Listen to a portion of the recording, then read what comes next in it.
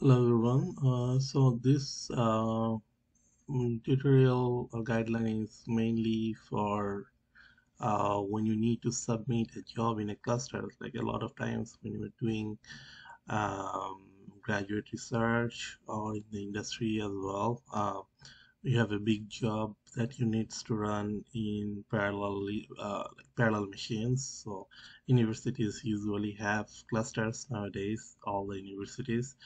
So how do you submit a job in a cluster? One way is uploading your case file, Fluent case file, which you haven't run in iteration yet. You can initialize and save your case file, or you can just save your case file without initializing. Um, so all the case setups are done, like the models, the materials, um, everything is set up. So after that, how do you run that in a cluster machine? So I'll show you my experiences. So usually if you want to run in a cluster machine, you need to have two files. In the university, I had that. So there was that they have that standard SBatch file. So what this file do is mainly it loads up your case file like a notepad file. It uploads so that it would run the commands saved over there. So same thing you can do. You can just log in into your cluster using Linux system, and then you can just type these commands directly and then run it. But it's a little bit hectic if you want to keep submitting a lot of jobs and other case files. So what they do is they have this script ready usually. So this was the script. I modified it a little bit based on my requirements. So this is for ANSYS. So you can use other software tools like Star System Plus or something else as well. It would be very similar.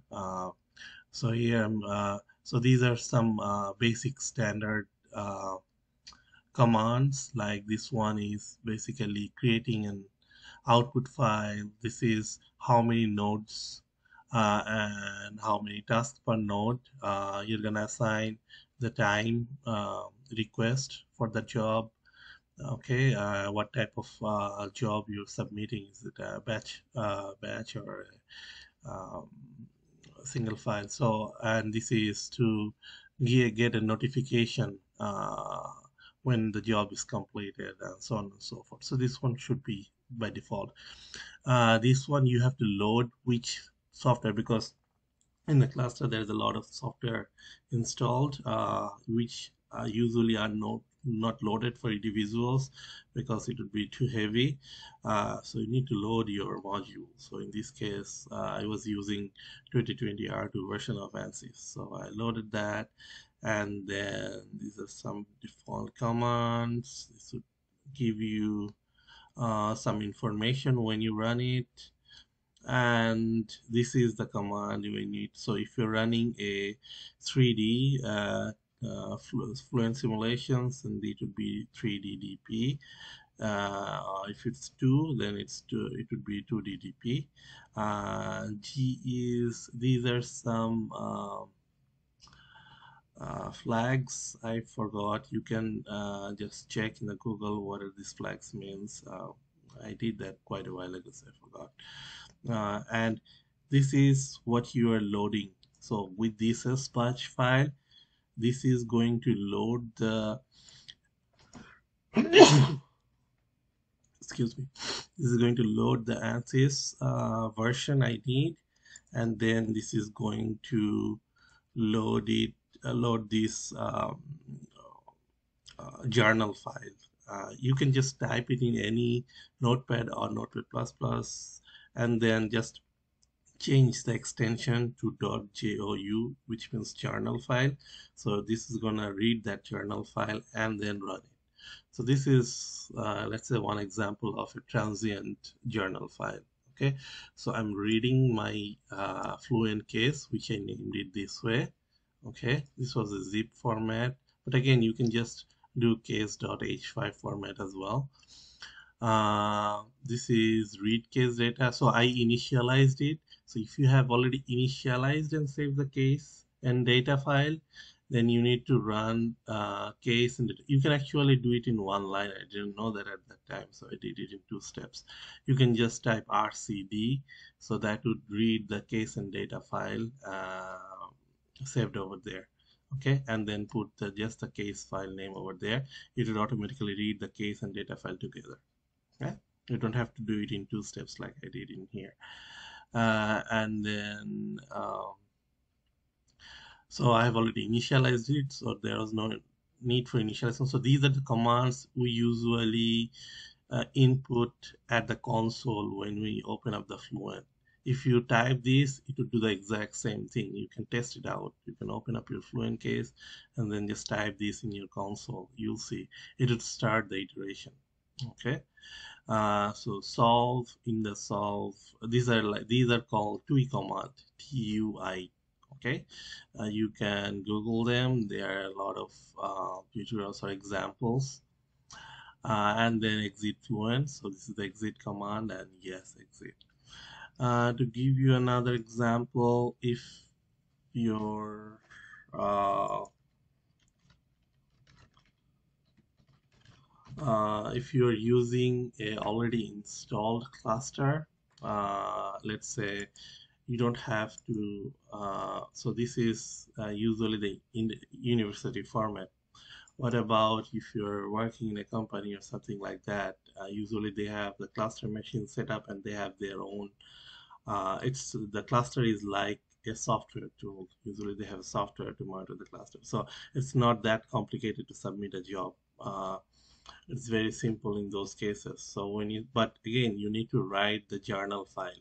Okay, so those journal files becomes a lot simpler. It's similar. Journal files are a lot similar. So this is one example. Very simple. You're reading the case file. Again, it's good practice to read the case file instead of case and data, because case files are very light and takes less memory and space. Okay, let the cluster do the job instead of you doing the job and uploading it in the cluster. So read case file, let's say this is the case file format, and then in the solve part, this is initializing. Okay, standard initialization, and let it run for 150 iteration, and then write the case and data file with this name. Okay, so you save this case and data file with this name and then exit. So it's that simple. So write the journal file properly, and there are some examples I can show. Maybe this one will help. So you guys, I think I found it in the internet, just typing them. Just try to Google them. So there are a lot of examples, but again, you can test them out. You can just type it in console and then test it out, like where does it go. One thing, so like for example, let's just solve say discretization. Let me see if I have any Fluent file open. Check. Yep, I do have one.